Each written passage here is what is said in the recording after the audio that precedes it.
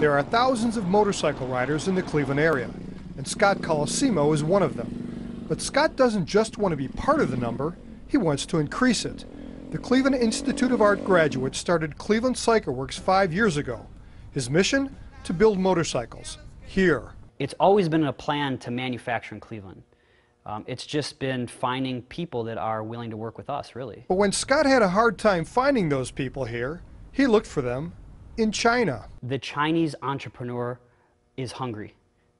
They have a thirst for manufacturing, and they want to make things. Cleveland CycleWerks has distributors in the U.S. and throughout the world, and they've sold more than 10,000 motorcycles so far. The bikes they design have gotten national attention in the motorcycle world, and that attention has given them the local support they were looking for. We almost had to prove to Cleveland that we could do it before people were willing to accept that we could do it. This former meatpacking plant, built at the turn of the century, is where Cleveland CycleWerks is being reborn. This whole raw space here is going to be our storefront, our showroom, and basically where people will come in to experience the factory.